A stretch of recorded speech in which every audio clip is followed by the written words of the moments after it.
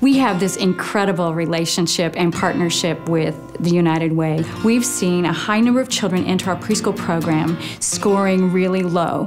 And when I say low, they look a lot like children who have disabilities when they come to us. They have low vocabulary, low language skills, low pre-academics. So what we see is children enter really low, look like kids with disabilities, and then through this process of high-quality preschool and these teachers getting the kids really actively engaged in learning, they just take off. Our kids enter kindergarten above their age-mate peers. They are so ready for kindergarten. They're at the tops of their classes. And we've watched that trend continue on through first grade, second grade, third grade. Now our little ones that we had started collecting data on will now be going into sixth grade. They are the leaders in their schools. They are at the tops of their classes. They're talking about going to college. They know that the things that they want to be have to have college degrees. They talk about getting master's degrees. They talk about finding the cure for breast cancer. When we educate our youngest children and connect them to school,